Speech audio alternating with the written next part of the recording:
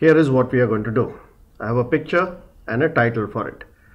I want to use the font color based on some color in the picture so the text looks more coordinated. How do I do that? I go to text fill and choose the eyedropper. Eyedropper is a new feature in 2013. Eyedropper picks up color from any place you take it to.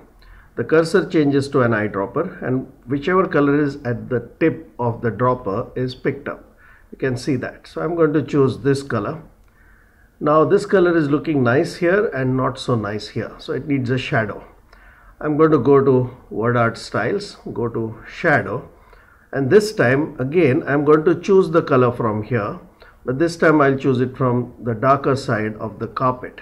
This looks nicer. I'm going to increase the depth a little, increase the blur little, and then change the text angle. This is good enough for me.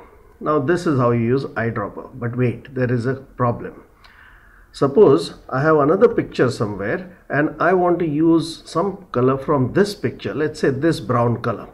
So I would expect myself to do this, go to the picker and try to pick up the color outside the boundary of the slide, and notice carefully what happens. The moment I go outside, the color picker itself disappears and it becomes a regular arrow which has no meaning.